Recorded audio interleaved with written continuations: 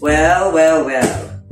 Are you planning to buy a new helmet? Maybe first helmet mo kasi kakapasok mo lang sa pagmumotorsiklo, or you want a secondary helmet, or maybe gusto mo regaluhan ng helmet ang jowa mo pero on a budget ka. Well, look no further guys, kasi today we're gonna unbox another helmet and we're gonna review it. Something from LS2. What is going on YouTube? Welcome sa channel ko.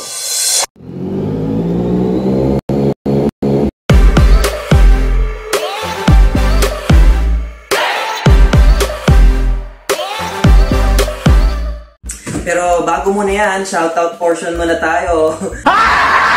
Dahil may 20 views na ako sa YouTube, may 20 subscribers na ako. Wow. And feeling ko, celebrity na rin ako sa YouTube, so magsa-shoutout portion ako ngayon. Shoutout sa mga kaibigan ko na bumati sa akin. Pinost ko yung first video ko, kila Kate, kila Ling, kila Maki, kila Danka, Renson, kila Sir Philip, sino pa ba? Dami guys, sorry. Susunod ako ang listahan. But for today, let's start the unboxing of this helmet from LS2. So, this helmet siguro, dumating sa akin na probably few weeks ago din. Katulad nung isa. Dumating siya 2 to 3 weeks ago. And sabi ko, wag ko munang bubuksan. Kasi as much as possible, I want to keep this unboxing and review as genuine as it could be. So, let me just give you a backstory of LS2 helmets. Well, kung meron mang brand sa buong Pilipinas that is, one of the most popular brands in the Philippines, it would be LS2. This thing started in China back in the 1990s. It was started by a man named Arthur Liao. Umpisa sila, dalawa lang silang gumagawa. Actually, he had to employ just one employee. Dalawa lang sila nagmamanufacture ng helmets for their domestic market. Long story short, company grew and they established their first head office in Spain. Wow. Una ako nagkaroon ng LS2 helmet back then, I thought it was, a Spanish or a European helmet nga eh. So back then, they were manufacturing helmets na for other brands. They were sourcing their helmets na pinuproduce to other brands. Bandang 2007 ata lang nung nag-decide na sila na they make their helmets of their own or their own brand. LS2 was born. If you're wondering what LS2 means, it actually means Liao Systems. So LS Liao Systems. And di ko sure kung saan yung 2. Maybe kasi dalawa sila nag-umpisa ng kumpanyang to. Sila na naging leading brand of when it comes to helmets in the Europe. Actually, #1 sila sa Europe. And they are responsible for 1/3 ng helmets na pumapasok sa US. And ang very first helmet ko is an LS2, kaya medyo malapit ang loob ko sa brand na. So LS2, they manufacture helmets not only for street, which is, yung full face helmet. They also manufacture for off-road, for race, for half-face helmets, and then dual sports or adventure. Yun. So this is the LS2 FF353 Rapid. Some just call it Rapid, pero the pinaka-specific na model number niya is FF353. You know what? Let's start the unboxing and then let's talk about it. First impressions ko, mag-share din ako, reviews, and probably whatever that I can share to you guys. Let's go! Here it is! I'm actually thinking na ito yung gamitin kong helmet for my motovlog, pero I have to decide on that. Kasi you know what? Lately, I've been crazy over helmets, and kung talagang you're into the motorcycling community or you really have this passion for motorcycles, you know that one helmet is never enough. Wow. Sobrang excited ako buksan ng helmet na to para mailagay ko na dun sa wall mount ko. So, okay, gusto ko lang i-flex ang 2-camera setup natin ngayon. Bam! Bam! Oh, level up, level up. Kamusta yung lighting natin? Okay ba? Na-lighting na rin tayo, guys. Wow! Ma-asenso na tayo dahil kumita na ako dun sa first video. No! Panoorin nyo na panoorin yung mga reviews ko para magkaroon ako ng pambili ng media equipment. Wow! Here's one nitpick. Nung unang helmet ko, the very first helmet ko with LS2, they had better, helmet socks. Yung carrying bag. This one, medyo naging, yung quality medyo, mas better yung nauna ko kesa dito. But, well, you know, it's just a carrying bag. Wow! Ito una ko napansin. The helmet profile really changed, and upon checking the specs of this helmet, it's a long oval. So what is a long oval? It's much more narrow, or mas maliit siya dito on the sides, and much longer from front to back. The first helmet that I reviewed, diba? It's an intermediate oval, so medyo a little bit narrow here on the sides and just a little bit more longer from front to back. This one, mas mahaba talaga siya from front to back kasi long oval nga, and much more narrow sa gilid. And right, hindi ko pa siya natatanggal sa lalagay niya, pero tingnan nyo, parang itlog. Wow, excited ako. Ito na. Mamaya natin pag-usapan yung presyo, but I'm telling you, with my experience with LS2, murang helmet with great value, or you know, the quality that it brings, considering the price range. Napahirapan pa ako buksan to. Okay, let's go. Okay, yung graphics key niya is called Chromo. And dalawa actually yung colorway ng graphic style. Chromo High Vis or High Visibility. Ito, saan ko nalagay yung picture, kung saan man. And then the Chromo Orange Fluorescent Blue. Okay, bagay na bagay sa motor natin because we have orange fluorescent wheels. Bumagay itong itong accent na to, yung accent. Right, let's go. Woohoo! Teka lang, asa yung manual ito? Walang manual? Wow! Guys, look. Ooh! Wow! Let me just say na unang-una ko napansin is the orange fluorescent.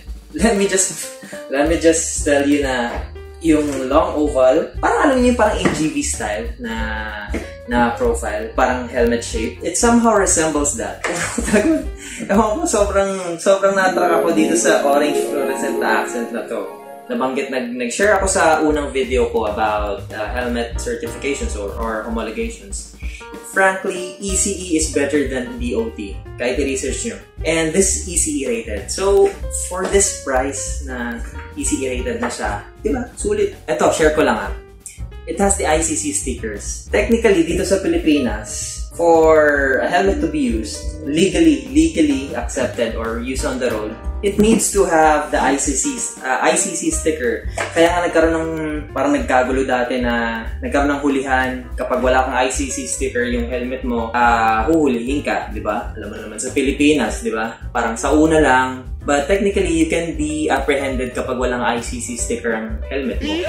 Hindi ako makaget over sa fluorescent Sa fluorescent na na kulay. Nice. Quality.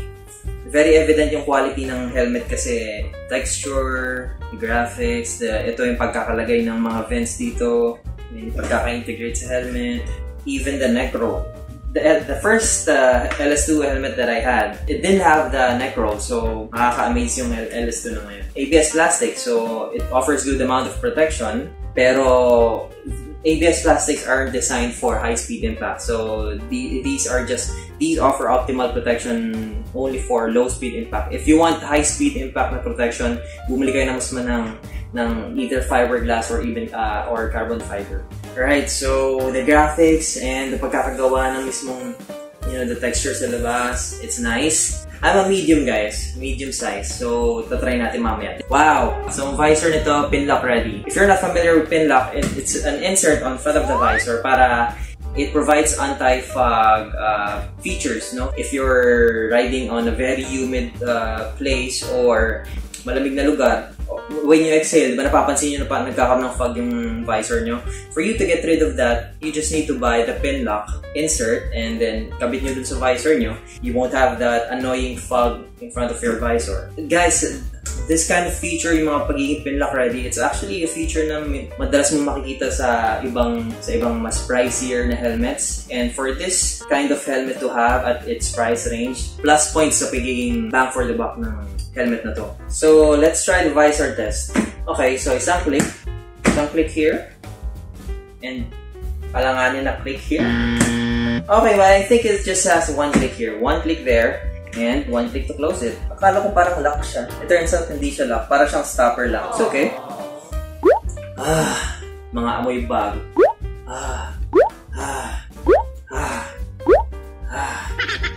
Okay, may sinasabi dito na quick release yung visor nila ng LS2. So, paano yun?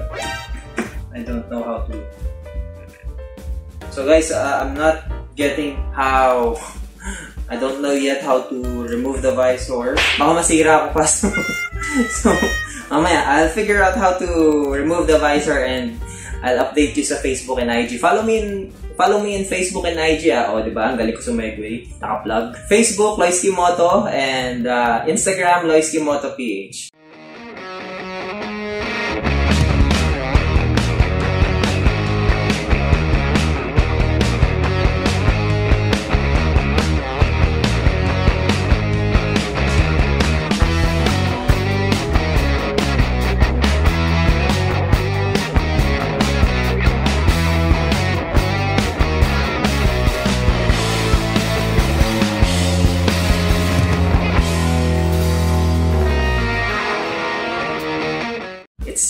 Class A.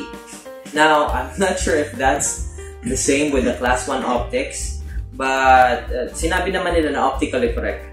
Tingnan natin. Yeah, I think it's if it's not technically the same, I think it's just as good as the Class 1 optics that we have. But that I have to check pa pag na-ride ko na tong helmet na to. Okay, so okay na tayo sa visor, no locking mechanism, but pinlock ready. And guys, to think my other helmet, the belt helmet that I reviewed, hindi pa pinlock ready yun. You have to buy another Panavision shield na may pinlock ready. So, diba? Mga ganitong features. And ito pang napansin ko guys, attention to detail. LS2 here, dito sa mechanism ng visor niya. Sa mga hindi familiar, itong part na to, tawag dyan is breath deflector. So, yung hininga mo na ini-exhale mo, dinedeflect niya para wag mapunta dito sa visor. So, it doesn't build up moisture or yung parang fog. Especially malapit ng December, bare months na, lumalamig, wala ka pa rin jowa.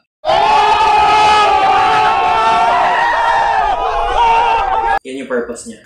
Okay, so typical for a budget helmet like this, the inner cheek pads or linings, well, I can say cheap materials. But guys, nagre-reklamo po ba tayo sa price point na to? Especially, removable siya. So, pwede mo siyang labhan ng labhan. Walang problema doon. Itong neck roll na to, natatanggal to. Sorry. Ito pala yung camera.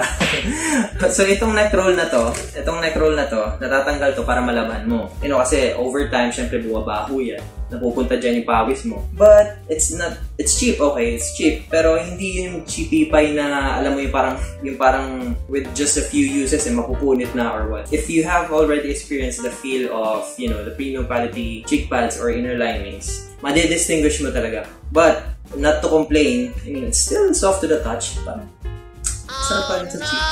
Cheek pads, removable, inner linings, removable. It's not chin guard. Ito ang chin guard eh. Chin curtains. Ito ang chin curtains mo. I don't think removable siya. Baka mapunit ko eh. I don't think removable siya. Pero madali na lang yan gawa ng paraan para laban. Okay, ito. Here's the thing. Ito yung tinatawag na quick release strap ni LS2. Ayan. So, you just pull this tab and then ayan, yung may mga grooves.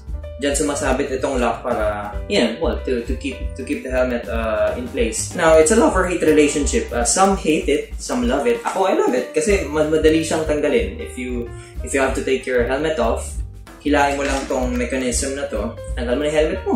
And it says hypoallergenic. So, may mga allergies kayo sa skin. Well, at least, diba? Hypoallergenic yung helmet so you won't have to worry. Oh, guys! Let me tell you, LS2 is being used in MotoGP, right? So, that's just one testament na they can really make these quality helmets. So, it just so happened that we're just reviewing their budget helmets and check nyo yung mga off-road helmets nila. The graphics are really sarap sa mata. Yun yung pala, yung weight niya. It says 1.3 or 1,300 grams, 1.3 kilos. if you're gonna ask me the value or all the features that you get from this price point, this is one of the best bang for the buck helmet.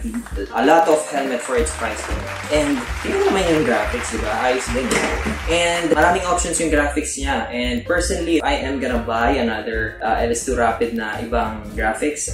That will be the matte titanium. Just for the fact na gusto ko marami akong helmet. So kung punuin yung buong pader ko ng helmet. Lastly, we're gonna try it on. Right.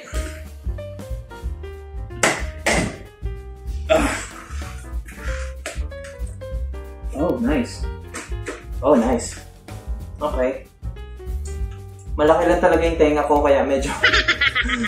Ayun, yun. Ayusin mo na yung tenga. Okay. Here, it fits sa ulo. Okay, maganda. Just a little bit more pressure sa tenga ko. Kasi nga, this is a long oval. So, much more narrow here, but longer from front to back. Ang gaan. And the shell size. Ito ang nagustuhan ko dito sa helmet na to, the shell size. Mas maliit siya tingnan. And, right, so, masarap niya sa cheeks. Magaan. Alright guys, tatanggalin ko na. Oh no! Whew. But, again, guys, there you have it. LS2 FF353, I mean, take it from me. I've been an LS2 user back then, and I'm much more impressed sa quality na nakita ko ngayon and the features that this helmet has. Price, it's only 2,950. Right, 3,000 guys. 3,000 pesos mo, may sukli ka pa. Okay, so, yeah, there you have it. I hope you enjoyed the unboxing and review of this beautiful LS2 FF353 Rapid. If you have questions or, you know, kung may mga tanong man kayo, whatever, comment down below. And I'll see you on the next video, guys. Peace, peace, peace, peace, peace.